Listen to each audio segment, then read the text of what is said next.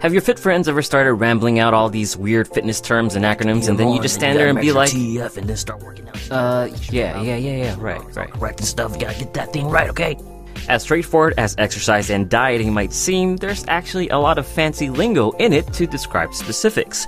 Luckily for you, I decided to cover these funky terms in my videos, both basic and more advanced stuff, so that you can keep up with the conversations at the gym. And to start off, we're going right to a big fundamental. TDEE, Total Daily Energy Expenditure. In its simplest term, TDEE is the total amount of energy you use each day. This accounts for all forms of energy use, be it exercise, chores, digesting, and even simply living. In scientific literature, energy usage is split into more specific categories, but we'll get to that some other time. The main gist is that TDEE consists of energy spent on every single thing you do. Now, why is this important in fitness?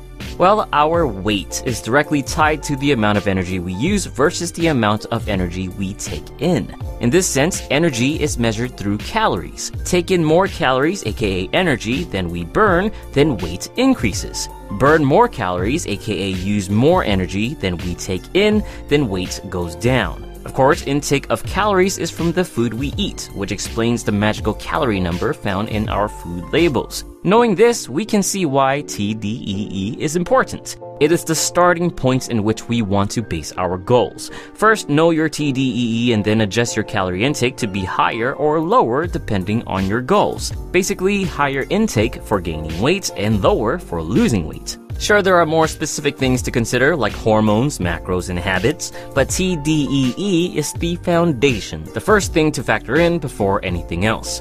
Perhaps the most confusing part of TDEE is actually calculating it. Worse yet is knowing that your TDEE is always changing, which many misunderstand and then become disappointed when their results start to stagnate. Just as everything you do sums up your TDEE, any changes can alter it. More exercise, fewer chores, more digesting, less mass, and so on. Unfortunately, outside of using scientific equipment like metabolic wart and doubly labeled water, calculating your precise TDEE isn't readily available. The goal then is to find an estimate. This is often through TDEE estimators and calculators you can find on the internet. I'll link some of them down in the description.